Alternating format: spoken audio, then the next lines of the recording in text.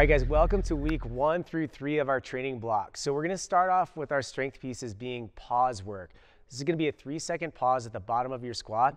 And over the 3 weeks, we're gonna see our reps descending. So week 1, we're gonna have that sets of 7, week 2, sets of 5, and week 3, sets of 3. What does this mean?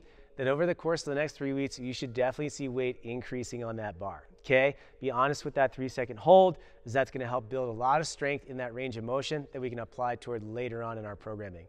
On our aerobic capacity, you're gonna see some varying intervals with this one, different time durations, and then for our general or our strength endurance pieces, these, reminder, are gonna be those higher intensity workouts. Generally, they're gonna fall into this 10 to 15 minute window. You're gonna see a variety of movements. We're gonna start off generally a little bit easier on side of things in regards to movement complexity, but keep in mind, look at those 2 versions of the workout, one tougher, one easier. We've got both what we call bilateral and unilateral work. Really, that just means using both arms and legs or one.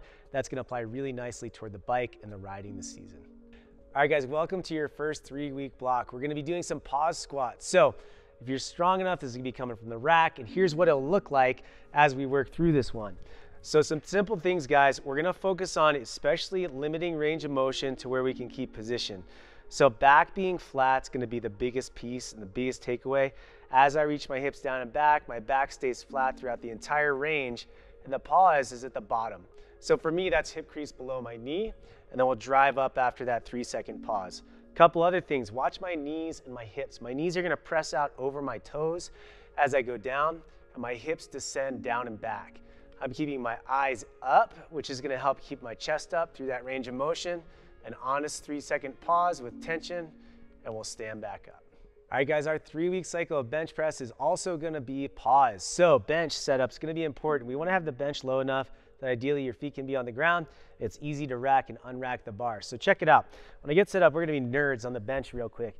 We're gonna give you some thoughtful things here. So as we work through the bench, we're gonna have you guys set up in a position, feet are on the floor like we said, and you guys notice I'm gonna pinch my shoulder blades back. So I'm not doing big range of motion with my shoulder here. I'm actually gonna squeeze them back under myself, and that's gonna limit range of motion, but it's also gonna make me a whole lot stronger. About a thumb width outside the knurling on the bar, the smooth part, maybe a little wider depending on comfort.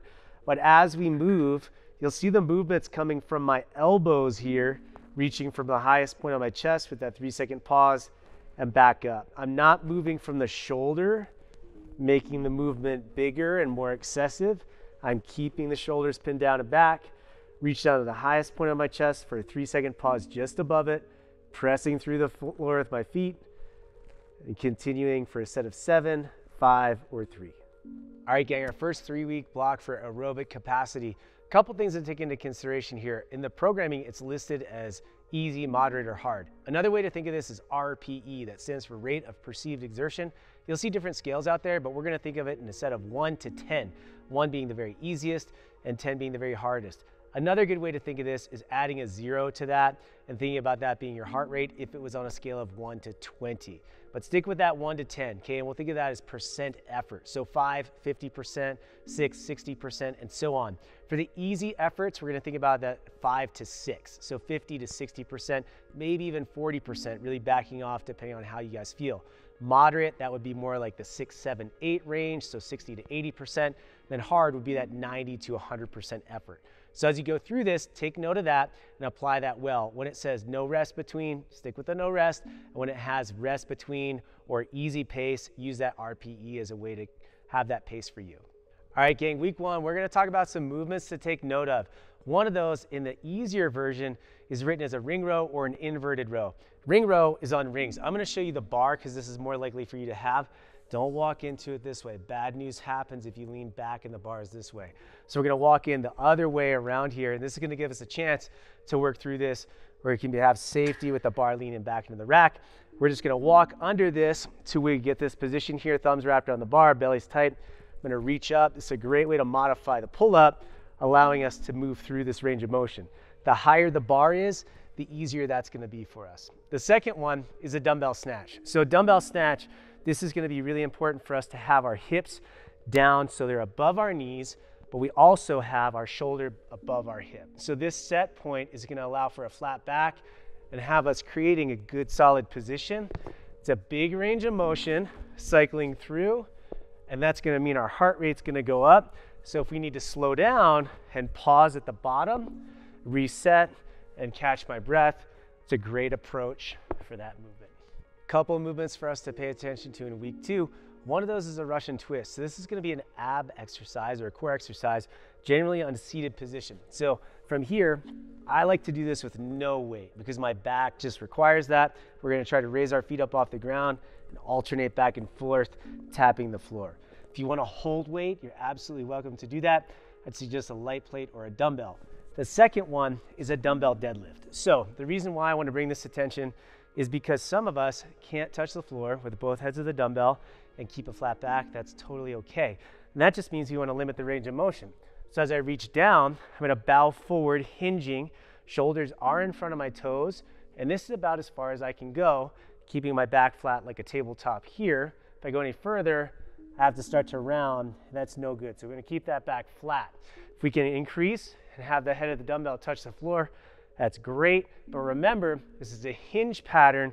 We're bowing, not squatting the weight. You're gonna thank me for that in the coming weeks. All right, guys, week 3 movements to take note of. We're gonna be doing a goblet box step up. So I love these because we're gonna take the weight and hold it on the front half of the body. And it's just gonna sit like this as we do our box step up. Belly stays tight. We're gonna try not to stick our butt up in the air first here, but keep our chest tall as we work through that range of motion. So that's gonna be our goblet box step up. Next one we're gonna work on is the push press. So push press, we're gonna actually use our legs to dip drive and get the weight overhead. So sometimes we're used to a strict press, but I am gonna have you use your legs with intention, drive the weight up. It's a shallow dip, knees are forward, I jump the weight off my shoulders. The other is gonna be a toes to bar. So toes to bar, if you have a bar, we're gonna work through that and be reaching up and having our toes try to tap this bar here. As I go through that range, might start off with lower reps, and as needed, you can go higher. We have that capacity, toes can tap the bar. And then our last one's gonna be a double under. So for those of us that have the jump rope, we're feeling pretty good, it's a great movement. So singles here, double, it's rotating the rope twice under our feet. So a couple of things that can help, hands just stacked over the toes, rotating the rope from our wrist, and rope speed is your friend.